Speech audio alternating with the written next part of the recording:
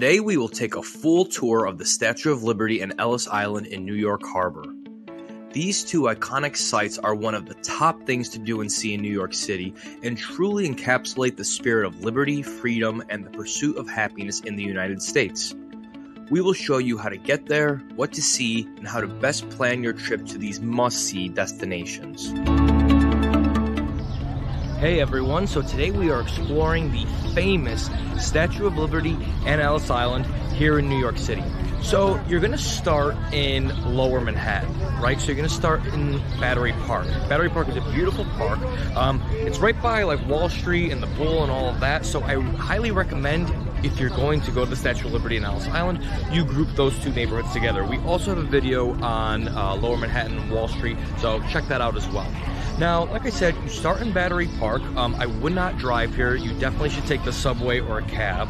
The Bowling Green 4 and 5 train stop here, as well as the R train stops at South Ferry. So I highly recommend doing that. There's nowhere to park around here. So you buy your ticket in a site called Castle Clinton. Now, interestingly, Castle Clinton is a site in itself. Castle Clinton was the site and the immigration center for immigrants arriving in America between the 1850s to 1890, right? So anything after 1890, any immigrants arriving after 1890 arrived through Ellis Island, which we're going to see. So definitely check that out as well. It has a fascinating history. There's a little museum in there, and it's actually the place where you buy the ticket. You can buy the ticket on site here in Castle Clinton, or you can buy it online ahead of time. I recommend you do that just because, you know, they don't always have tickets. It's one of the most sought out attractions in New York City and in the United States. So I highly recommend you get your ticket ahead of time. You have a couple options. You can go to the crown of the Statue of Liberty, you can go to the pedestal, or you can just do general admission where you go to Liberty Island. Now, you have to take a boat there. There's no way of walking there. There's no subway. You have to take a boat there, right? And the boat leaves from Lower Manhattan, Battery Park, like I said. You go through airport-style security, so make sure you're prepared for that. Try to arrive at least 15 minutes ahead of time before your boat is scheduled to leave, which is usually on the hour of every hour. The next thing you want to know is that it stops at 2 stops. It first stops at Liberty Island, and then you get off, or you could stay on and go straight to Ellis Island. Then from there you could explore Ellis Island, and after Ellis Island it comes back to Lower Manhattan. Now, you don't have to always get in Manhattan. I'm just doing Manhattan because that's where probably 90% of you are going to get the ferry from. You could also get it from the New Jersey side. There's also a New Jersey ferry too, so check that out if that's more convenient for you. Also on this tour, we're going to explore some tips and tricks for navigating this site, because it is daunting because there's so many people that want to go to this. So let's begin.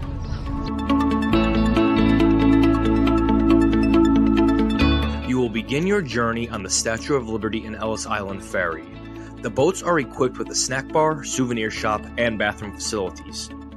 As you cruise the harbor, you will take in beautiful vistas of Manhattan, Brooklyn, and New Jersey before finally ending up at your first stop on Liberty Island. It is interesting because while on the boat packed with tourists, you almost put yourself in the shoes of what the immigrants first saw when they entered the United States in the pursuit of a new life.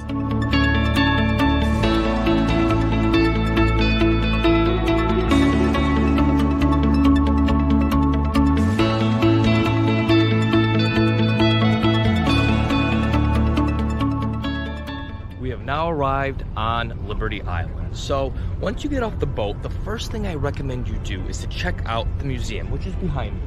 So this museum is very moving. There are tons of exhibits where you can learn more about the Statue of Liberty, her history, and what it means to America.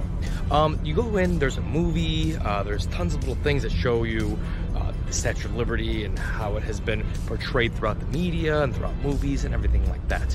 Another thing that's interesting from this point is you can get a 45-minute free guided tour from a park ranger, and they'll teach you all about Liberty Island, the Statue of Liberty, her story, and how it contributes to American freedom and liberty. The other thing that you can do here is you can see the original torch. So the torch that's on the Statue of Liberty now is not the original. The original is in the museum. So check that out. Take a couple minutes, maybe 15-20 minutes. It's really a good starting point for your journey here on Liberty Island.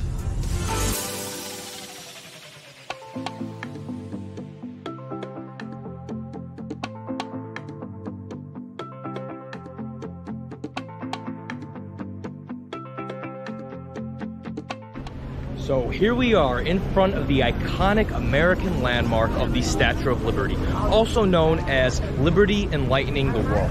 So this statue really represents what it means to be an American, and it has grown to become an iconic symbol of liberty and freedom in this country. So all immigrants arriving from across the Atlantic after 1886 would have seen her. So really what fascinates me about that is imagine coming across the Atlantic on a long boat ride, probably gross, dirty, cramped, right?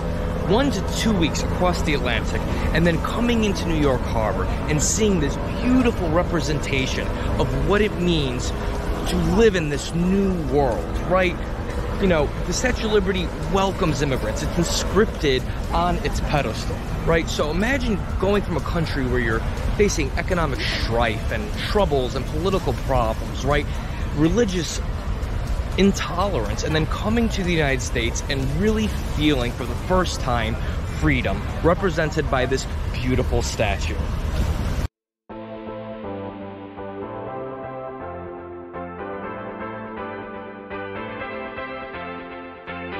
The Statue of Liberty proudly stands tall in New York Harbor and proves to convey a message of freedom and hope. The large copper statue was a gift from the French and serves as a beacon of democracy. It was designed by Frederick Auguste Bartholdi and dedicated in 1886. Lady Liberty holds a torch in one hand and a table in the other inscribed with the date of American independence. Her awe-inspiring presence, radiant crown, and majestic robe proves to represent enlightenment and the ideals of liberty, embracing those who are seeking a new beginning in America.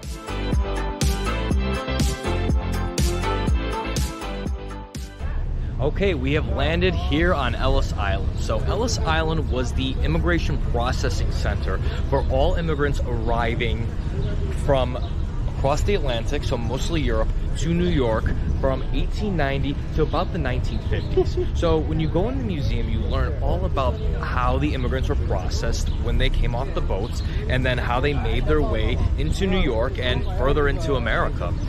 So the museum is fascinating because you could really feel how people felt when they landed right here on American shores for the first time. What else is great about it is it teaches you about the immigrant experience. So it teaches you about, you know, what boats they took to get here once they arrived, how they dispersed further into New York, into other parts of the country. You learn about how they got jobs, and then you learned about how they kind of really settled in American cities and assimilated into American culture. So it really is a fascinating thing to see when you're here in New York. So let's head in.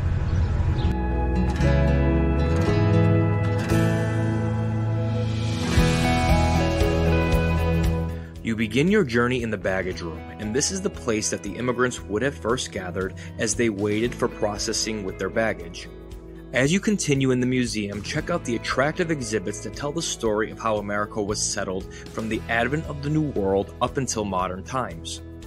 Learn about where the immigrants came from, why people would choose to emigrate in the first place, how they settled in American cities and the countryside, and the struggles and triumphs they faced in the following decades after making the big trip across the Atlantic.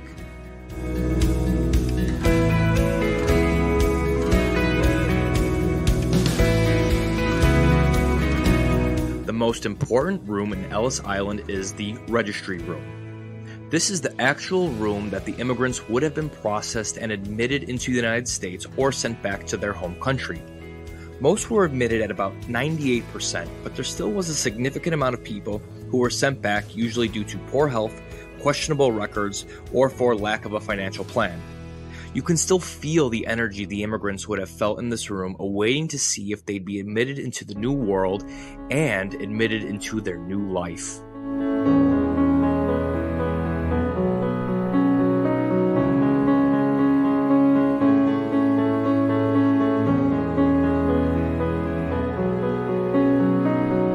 The exhibits around the registry room offer the visitor a look into how immigrants were processed during the peak immigration years of 1890 to the 1920s. Here you can learn all about their stories and the struggles they face in the pursuit of attaining a better life.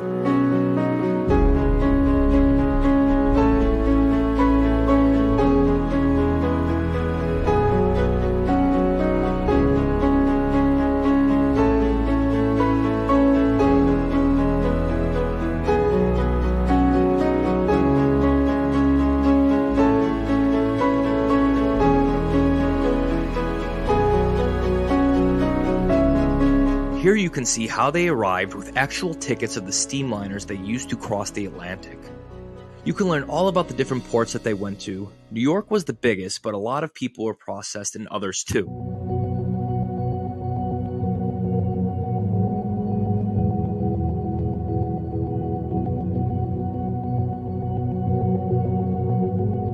You can see how immigrants traveled to other cities, usually by rail, such as Philadelphia, Boston, Cleveland, Detroit, Chicago, St. Louis, and many others, essentially populating further into the American interior.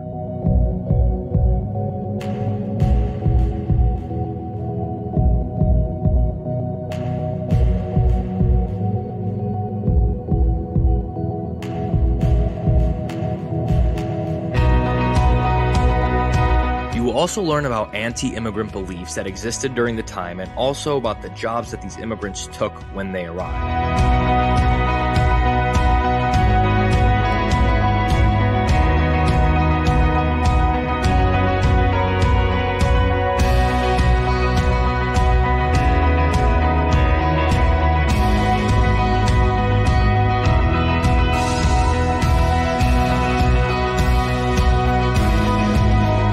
Finally, you will get a glimpse into the lives that they lived, usually very low income, when they first arrived to their new homes in the United States.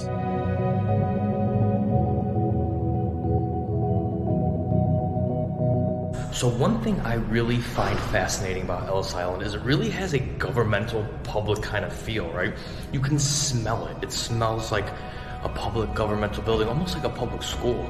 So it's almost like the remains of the history of this place are still here. You could feel it as you walk through. The museum also offers an exhibit displaying artifacts of immigrants' belongings. This helps you get a sense of the style of the time as well as what they cherished and loved. Also, it is believed that the first teddy bear in existence is here on display.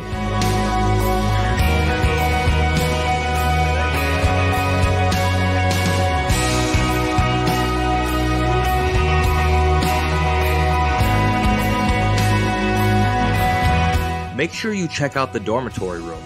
This is the room that would have temporarily housed, denied, or pending processing immigrants if they were not initially accepted into the United States.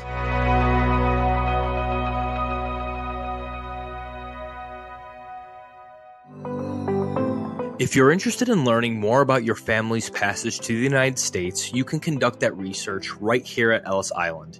You pay $10 to browse their records for 30 minutes.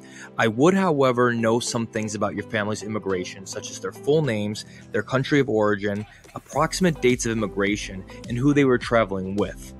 This is especially true if you have a common last name. Otherwise, you may just be wasting your time and money.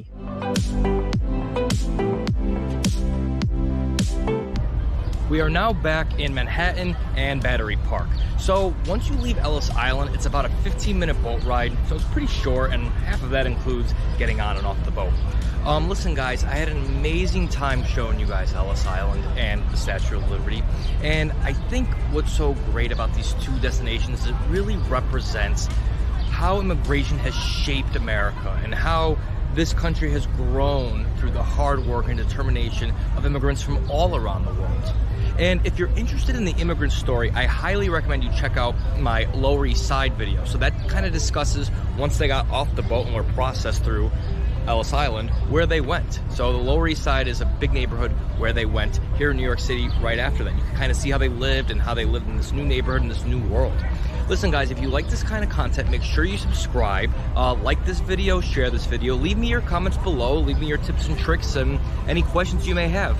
Okay, until next time, take care.